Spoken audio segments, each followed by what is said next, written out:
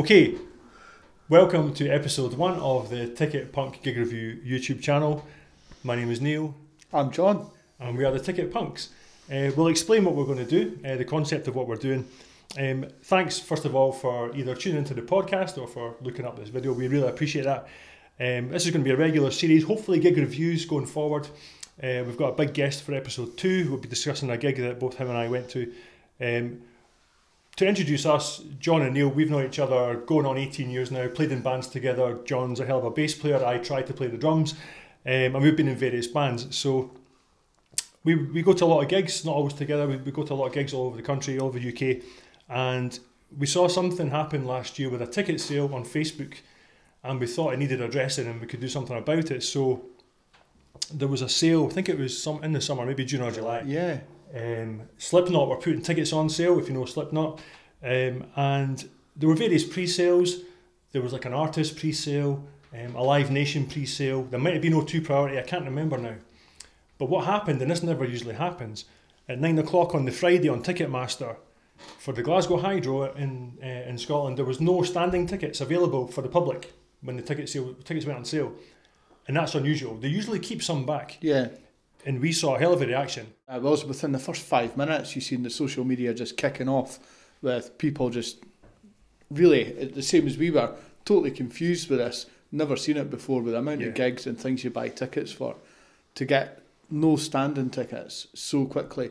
And like I say, I think was there 5 pre-sales we worked out? I think there were 5. 4 or 5, it's a lot. Almost one every day. And that's really where the seed for the idea came from.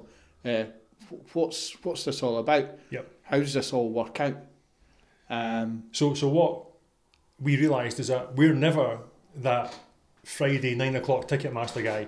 We always get our tickets in pre-sales because we put in the work, we put in the homework, we sign up to mailing lists, we do digging. Yeah. This gig's come up, should we go? When can we get a pre-sale? There's one on Thursday, there's one on Friday. So by the time Friday comes along, so there's one on Thursday, one on Wednesday, one on Thursday. By the time Friday comes around, we've got our tickets in the bag. We're not on Ticketmaster. But this Friday, Slipknot had a post and an event on Facebook, and people were losing their minds saying, why are there no tickets on sale for the general public to stand? Because at those type of gigs, nobody wants to sit down. Especially at the Hydro. Great venue, but not if you're sitting. No for Slipknot. No for Slipknot. So we looked at it and thought, right, we can do something with this. So we started thinking, we should start a ticket community where we help people get pre-sales. So we had to think about the best way to do it. And we came up with using an app called Discord, which is a chat room app, which was actually created for gamers years ago. I've been in Discords before. I think you've been in, or your daughter's been twice, in. Yeah. So we know how it works, and you can actually make them private, which is quite handy. So what we thought we would do is create a ticket community whereby if you join us for a small fee a month, you're privy to all the pre-sales we find. So we scour the internet every week and have signed up to loads of mailing lists. We find out when everything goes on sale, and our members in that chat room get to find out as soon as it goes on sale. Yeah. I mean, the work we put in at the start of the week to prepare some of the Fridays that we've done so far have been outrageous. With the number of links we're having to try and put up. Yep. The Thursday and Fridays, and you've now seen Thursday at 9 and 10 o'clocks. Yep. Which kick in as well.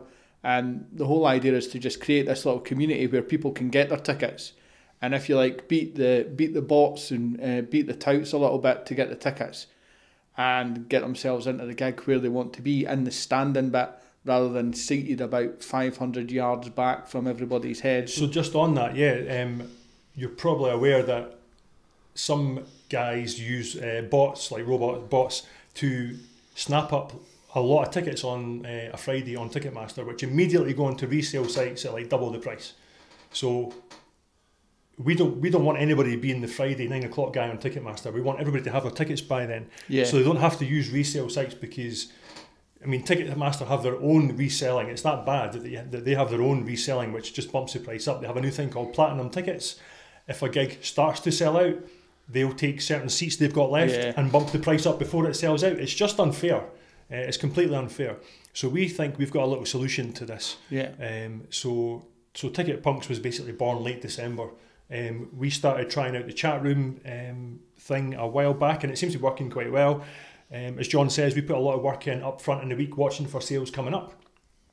And what we've started doing now, because people, I don't know about you, people are messaging me through the week saying, can you find me a link for this? Can you find me a link for that? It happened yesterday. GLS had a tour and somebody messaged me.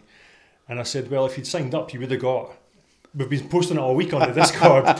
And the thing is, like, we've got kids, and the people who are messaging me have kids, and it's gigs for the kids they want. It's not gigs for them. It's that, what do they call it, pester power with the parents. They're like, Dad, we have to get these tickets. So, I mean, I know some of the people who have joined the Discord already have kids, and there'll be some of that, but I said, well, if you joined up, you would have had the tickets already, because there's been 3 pre-sales this week, and the guy didn't know that. It's people like that we're trying to help, because guys like us, and a lot of the guys we go to gigs with, we don't have this problem because we put the effort in. It's when someone says to me, or I say to someone, oh, did you get tickets for your son to go to that tour? It's all sold out now.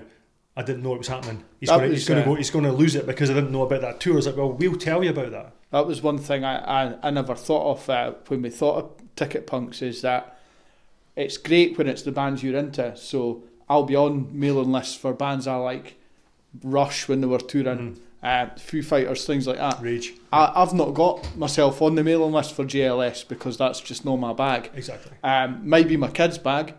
So this is where Ticket Punks, I think, scores really well, and that you don't have to be in these mailing lists now.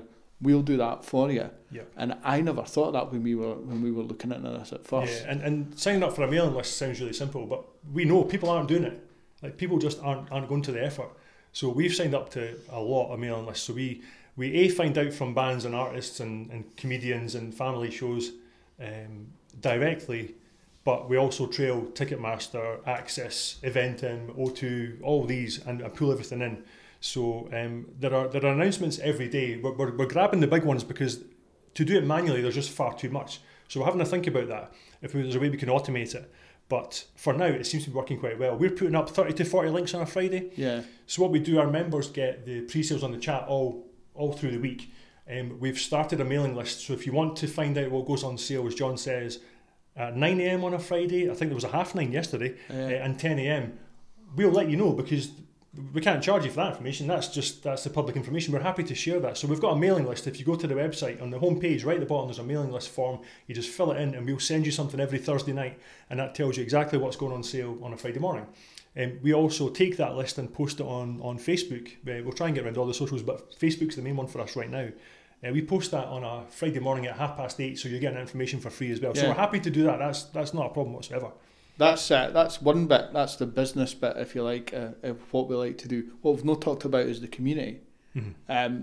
Almost the first chat we had about this, we talked about gig reviews and getting actual gig goers to give us actual experiences of actual gigs, including where they're staying, where they're going for a decent pint, where they're parking, where they can get a nice burger afterwards or beforehand, all this sort of stuff. And this is where we're really looking for everybody to come in. This is where we need their view and their community to really start helping us. And that's why I'm quite looking forward to episode 2, where we've got somebody who's been to 1 or 2 gigs in his time. Just a few. Just 1 or 2, who's going to give us a good bit of chat on a really big gig that he's been to fairly recently. So I'm looking forward to hearing that. But the community is the big one that we were looking to push, as well as the business. Yeah. So John's right, because we've started that chat already. We've got a few members, but we're not in any hurry here. This is a long-term thing for us. We want to be the UK ticket community. There's no rush here. People keep saying to me, oh, how's it going? And I said, ask me in 2 years. Yeah. There is absolutely no rush here. We're very patient. We want it to grow slowly. When things grow too quickly, it can be an issue. So we always like to try and do things nice and slow. But John's right, we want a database built up where we have all that information you spoke about, tips and tricks, where to park if you go to that venue. Right across the UK, we're obviously in the central belt of Scotland. We know quite a bit about what's going on up here, but we want to spread that out. I've got 4 or 5 gigs in England next year, so we'll be on the lookout while we're there. What happened there? Where did we park? Because parking's a huge thing when you go to gigs. Trying to get out of gigs at the end, you want to be quick away. So we're looking to do that, but that'll take time, and that's fine for us. We're in no hurry here. Anything else to add on that? I mean, the gig review thing is we'd love for you to come and sit here and go through with John or I a gig review. We want that every month. We looked on YouTube and we couldn't find one dedicated gig review channel that was just for gig reviews. People go to gigs and do reviews, but we go to so many gigs and we know people who go to a lot of gigs. Why not try and get the gig review channel on YouTube? And again, patience. We'll take our time with it. There's no rush. And I think it's important to get everyone involved in that. I don't want it just to be my or Neil's view of bands. I went to see Tiny Meat Gang last week with my daughter, and I'm not the target audience. So I could give you a review right now that's not going to be great for those guys. It's not going to be great for their fans either. But the place was full. They filled the O2 Academy, and people were loving it. But just I wasn't digging it. Yeah. So it's not for me to come and sit and review that. That's where we're looking for the fans to come in. We want that community to give us the chat on how the gig's meant to be and did it work for the fans. That's the important bit for me. Exactly. I've spoken to people who have bought tickets through our links, and I've said, you better come and review that with us. Come along and tell us. It's not a band I'd go to see. John and I err on the kind of heavier side of music. I mean, we like other stuff too, but most of the stuff we listen to is on the heavier side. So we want people who aren't in that community to come in and tell us about the gigs they went to see, or even the comedians and the family shows. Let us know what you thought about it. So that's the whole aim of Ticket Punks. I think that kind of sums it up for episode 1 quite nicely.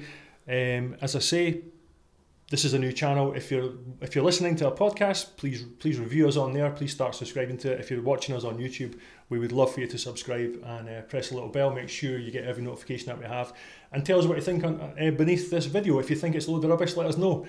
We'll take all feedback and move on. We've got quite thick skins. We'll be fine. Go for it. Yeah.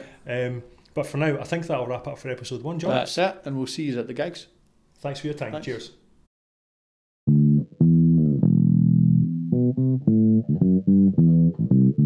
you.